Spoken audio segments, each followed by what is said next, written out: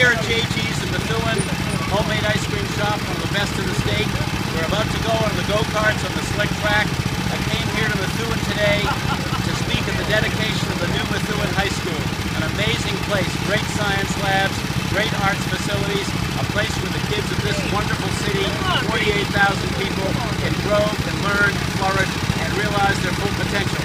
If you want to get involved in this campaign, 26 days left to go, 25 after today. info@stevegrossman.com. Email me or contact us on Facebook and Twitter, Steve Grossman MA.